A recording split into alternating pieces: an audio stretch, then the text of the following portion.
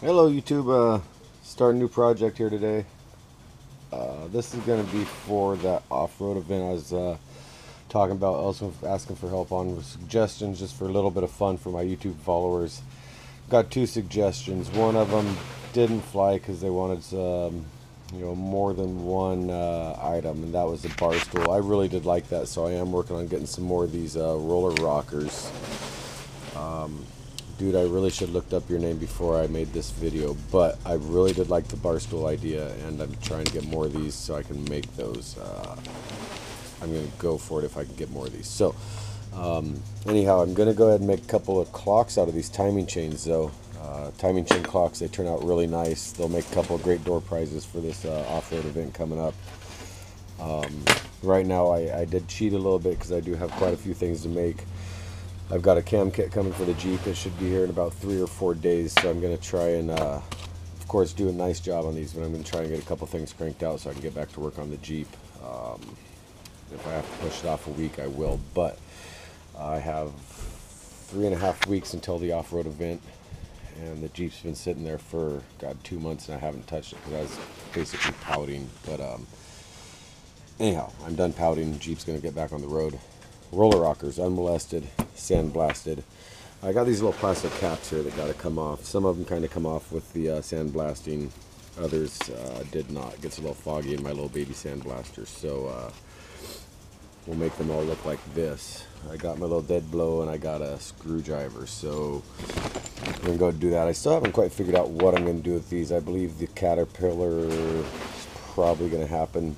That noise is a sprinkler the wife set up on the outside of the tent. So anyhow, kind of probably the rough idea with this. Timing chain clocks. The cam is actually still sitting in the sandblaster. So that's as far as I've gotten right now. That's just kind of the start of the video right here. So this hasn't been sandblasted yet, a little oily still. So anyway, that's where we're at the moment. I'll get some of the sand off here, get these little caps off. Kind of put a little bit more thought into it, figure out what else I'm going to use to it, figure where I'm going to tack these legs, see if it's actually even, I'm going to sure where I can even weld on this thing. It's mostly aluminum. We'll figure something out. We always do, right? Okay, so when I'm making these timing chain clocks, this is kind of my setup. I'll take just whatever round rod I can find. This one I used one of the Nelson studs I have. Just kind of welded it to the edge of my table. Put a little timing chain cog through the whole gear set, through the rod there. Put it how I like it. I like the keyway there on the downside. Try and match it with the keyway on the bottom there. And then I'll just kind of tack weld it in a few spots. Tack weld the bottom in a few spots. Usually do the 3, 9, and 6. Do a little bit more on the top gear set. Try not to go where you see it coming off the gears here on the corner. You know, you don't want to hit that area there. Try and keep it up in here where it's actually making full contact, or you're going to distort your chain and pull it over, and it's going to hang funny. The last one I made was off my Jeep, where I actually, what I do, I jump time a couple times on that timing chain. I actually bent this row of chain on the double roller. And so it kind of hung funky, but it hung funky because it was beat up and broken, so it actually worked pretty cool. Anyhow, so you want to make sure you make your weld up here where it's actually making full contact. But anyway, just my thought on it. You build it however you want to build it and however you like it to hang, really. It's your project, so that's just how I do it. So it's the whole point of you building a project. Build it how you want to build it. Anyway. These things are really basic, but they look really cool hanging on a shop wall or in a front room wall. So anyway, that's how I do mine. I just kind of hang it there, let it hang where you can see what you're doing, what it's going to look like when it's done. And it's really basically the whole project. Hello YouTube, it's probably been a week and a half since I've been filming on this. I remember got the two timing chains tack welded up on the back side. I had them hanging on a mud lug there. So anyhow, that's where I remember leaving off. I believe I said I was working lots of hours, which I do that a lot anyhow. So that's where I'm starting off today. It was a little while ago, so I'll probably repeat a couple things. So anyhow, I got these tacked off here. I know I said that was pretty much the project itself. You know, kind of is, kind of isn't. So that's where we got it. It's how it's going to hang. It's going to look real nice hanging on someone's shop wall, front room, if you're really a gearhead, with the two of them.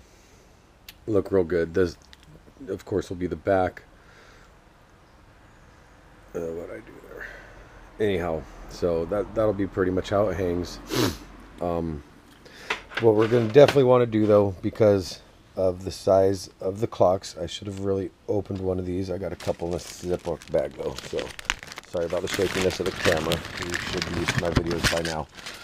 Okay, so with the clocks, if you've never built a clock before, these little guys here are not really the size of the whole of a timing chain. So you're going to pull this little guy, this little nut here off. All right. When you come to do the hands, you got these little parts here. We'll get into that in a little bit, though. So pull this little rubber guy off and this little brass ring.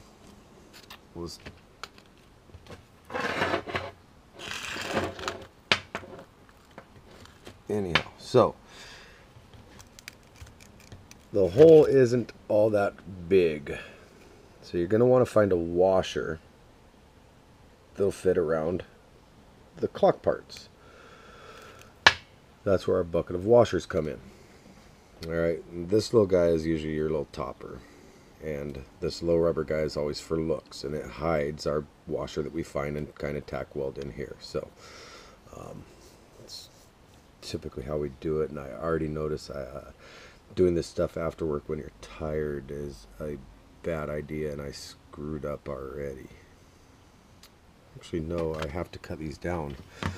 No matter which way you do it, your arms aren't long enough when you do these timing chains. You actually have to take and cut this off, and I actually forgot about that. So I will break out my cutting wheel on my grinder. I completely forgot about that when I started this video. You do have to cut this little piece off because your clock parts here aren't long enough unless I bought one. Sometimes you get lucky at the craft store, and when you buy your clock parts, you can find one that actually has a long enough part on it. They come in different lengths when you buy them, and they're usually out of the length you need. This one might be good. I bought a different variety of all the different lengths they had. Now if I have one and we got lucky, I'll go through that here after I shut off the camera. We might not have to cut them off, but typically I end up having to cut this part off the timing chain sprocket. But I'll go through my clock parts here in a second. Like I said, you watched me pull that out of the Ziploc bag. Anyhow, 10 to 1 odds are we'll be cutting this part off of both of the timing chains. It's not that hard. It just takes, you know, a couple minutes with your cut wheel. We'll cut that off. You make it look pretty with your grinder and then your flap disc. You know, it's the front side of the clock anyhow. You could make it the back side when you tack weld it, whichever. Like I said, I spaced it by doing it when I was tired. I should have said that in the first place. My bad. But anyhow, then you'll find your washer. You'll just kind of tack weld that in there. This little guy covers the ugliness of your tack weld, and then you do your clock parts. So we'll get on that, and next time you turn it on, we'll have a washer in place, and I'll show you how to put the clock together. Okay, so right now I got the clock parts on the back. I welded the washer in. There's a couple different ways I do the washer. I got this other one set up so you can see it. You can see I got to clean up this a little bit more to make it look more presentable. But this one's just barely on there. I didn't tuck it down as far as I'd like to. I've only got it just flush with the top of our little set screw here. There's a couple different ways you can do this when you're doing it. You can set our washer pretty much flush. You can set it down a little bit in there, or you can actually set it down halfway in there. I mean, it really just kind of depends on what you want. Usually I try and go about 1/4 inch because you want that nut to actually kind of grab. This one I was just kind of trying to go just flush so I could pretty this up a little bit and actually get this a little nicer looking, but kind of trying to be in a hurry today. It's one day off, things kind of kill me. This event's actually really sneaking up on me fast, so being in a hurry is really not helping me, though, as you can tell. So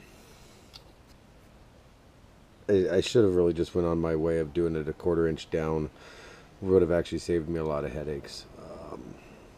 But I didn't, so I'm going to fill this in with some weld and kind of cleaned up a little bit. One thing I should really mention, I'll actually probably throw a disclaimer in at the front of the video. Timing chains, the type of steel they use isn't really, I don't know, it's not like a real actual steel, I guess. I mean, a magnet sticks to it, and that's usually what I kind of judge off of whether I make my projects with or not. You know, it's, if a magnet sticks to it, I can weld it, I can make my junk metal art, right? But when it really comes down to welding on this stuff, it's, even when you hit it with your grinder, you'll notice the sparks it throws they're different. They're kind of like watching a firework type spark go away from your grinder. The taste, you know, if you're not wearing a dust mask, you'll notice the taste is different in your mouth. I suggest actually wearing a dust mask if you're worried about shit like that. When you're welding on this stuff, it's going to smoke and it's going to catch fire, and a weird liquid comes out on it. So I'm going to guess it's got a really weird composite base to it, or it's got a... I should really actually Google what it's actually made out of, this stuff. So I'll put a disclaimer on the front of the video, kind of a weld it, do this project on your own risk. When they start heating up, the liquid starts flowing, I actually take and I'll walk away and let the fumes go away. So just kind of let this be a warning to you. They're just kind of weird material that they use for these timing chains. This style is actually worse than the other ones I've worked with. These cast ones, actually I've never had that much of a problem with. You get the different type of spark and stuff, but the fluid coming out, this one's the worst. I don't know. So just kind of keep that in mind if you're going to do one of these timing chain clocks. And when you get into junk metal welding, you get into weird car parts and stuff from the internals, just kind of keep that in mind. You don't really know. Yeah, your magnet might stick to it, so it should be good to go. It's good metal. You can weld it. You're going to get into some weird shit, though, so you don't really know what you're breathing in. Just kind of keep that in mind. So anyway, I'm going to get this touched up, fixed up, then we'll go ahead and put the clock hands on it. Okay, so for right now, I've got this guy looking much better, right? Which is awesome. I've got this one welded to the backside to show you that you can weld it from the backside, because that's really all it does is hold the little rubber mount in there. So it's good looking good. All we really care about is that the threads are sticking up above. I did take this down probably about a 1/4 inch. There was a nice little groove line inside there that I could follow around, so that's looking good. So right now we've got both these to about the same point where we just want to put our hands on. The clock hands, that is. So this clock set that I had came with a set. I'm not really into gold, but the person getting this one might be. So basically what I did was I picked up just a bunch of different random clock sets. So these nice size of clock hands, pretty good size for what, you know, the timing chain is. These here on the other hand are quite gigantor. When it's pointing at 3 and 9, they're going to be overhanging. It's not going to look good. So this is where it comes to mixing and matching with what you've got. I know when it comes time to do this other one I'm working on, which is going to be the pendulum clock, it actually came with these little teeny things. Now when you do a pendulum clock, who's going to want to use those little teeny things? So we'll end up pulling those out of there and see if maybe they'll work. It is the same brand.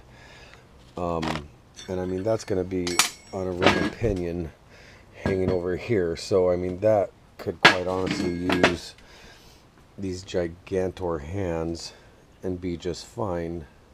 They'll actually hang up here. So there's those. There's these from other kits I've used. Sometimes I've melted these, you know, happen to try and do a little touch-up work because I'm an idiot, instead of just, you know, taking it apart thinking, oh, I can do that real quick. You melt things. Don't do that. Always take your clock hands off if you're going to touch something up with a little bit of the torch work. Learn from my mistakes. This is why I make these. So, you know, you'll always end up with extra parts here and there. So mix and match your parts around. Sometimes you'll realize the other brands don't match with what you've got. Right now I've got all the same brand, so chances are they should work. I've got these ones here, so I'm going to play around and try and find something that'll work on both the timing chain clocks, sorry. The numbers, this one here came with a nice black and gold set to match the gold and silver, yeah, gold second hand there as well, the gold set. So we'll get those on. Typically my clocks, I just go the 12, 6, 3, 9. Probably what I'm going to stay true with. On both of these, this one here I had to buy numbers for. That's awesome, whatever that's about. Do that with both those. Probably stay true with that with the ring and pinion clock, which I'll finish up with here as well. All I did was really weld the bottom of this. So I got a ring and pinion from, I believe it was a Jeep Cherokee that got melted, and maybe this was a Suzuki Samurai from my buddy Shane, and this was inner transmission part from a Jeep of sorts. So sticking with all Jeep parts, this is a Jeep event, I believe. Anyhow, so that's where we're at right now. I've been doing enough rambling here to at least get these mounted. What we do here is just a test fit. We do not snap in the second hand. Once that's snapped in there, it's a pain in the butt to get back out. We just test fit these. We roll them around. When you roll these around, you really just want to roll them by turning the dial in the back, clockwise only. I guess not only clockwise, it does tell you can go both ways. You usually just follow directions on the clockwork.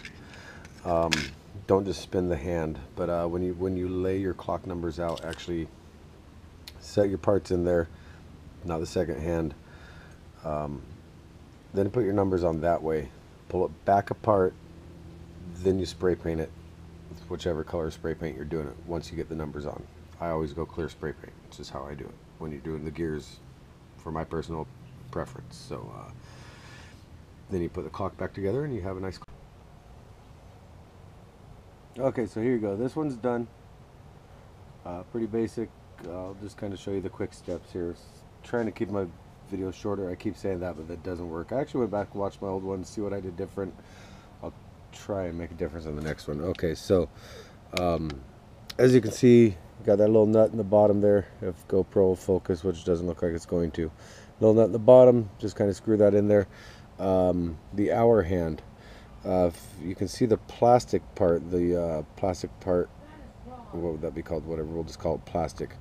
And you see how the hand here is just kind of, I don't know, they're just kind of wide. It's more of a press fit here. So what I do is I line it up with the number 3. Now, I do a test run on these before I glue the numbers on. Is I'll put the clock parts on, I'll put the hands on, and I'll set up the numbers that way to where I know they actually line up with the hands when the hands are moving.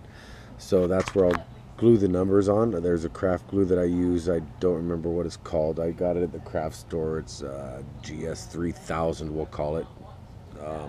Anyhow, so when I'm putting this back together now, I know that if I line the hour hand up with the number 3, it's going to work when I put the minute hand back on. So anyhow, the hour hand is just kind of a press fit thing. I'll line it up with the number 3. I'll press it on there. Just gets a nice snug fit, and we know it's going to be on there good. It doesn't need glued or anything like that. So now that one's on there good. Okay, the minute hand. So the minute hand has a little rectangular notch on it. That lines up with a little rectangular notch on the clock parts. So I lined that up with the 12 o'clock number. So like I said, when I did my little test run, I know I at least did the 12, 3, 6, and 9. So they were right. So if I do that, I know that's all good to go. So I take my little lock. Oh, yeah, that goes on before the minute hand, or the second hand. So take the little lock and it just screws right in there. You gotta fidget with it once in a while. Alright, that just kind of locks everything in there. If I can get it to not cross thread. Okay, there we go. Shouldn't cross thread now. Alright, let's get it a little bit snug. See, we're turning that. Alright, so then we'll take our second hand. And we got a little teeny little hole on the back of it, which GoPro probably don't want to focus on because it's focusing on the background. Got a little teeny post in there. We'll line the two of them up together. And you'll feel it click in place. There it goes. Don't force it too hard. You'll just kind of feel a little snap. Alright, and there you go. That's how you put your little clock parts together. And we got ourselves a nice little timing chain clock. So, I'm going to go ahead and call the video there. So, we got our two timing chain clocks. I hope you actually enjoyed the project. I did, as usual, just put a nice layer of clear coat on it. And that's all I ever do to finish these ones off. Thanks for watching my video.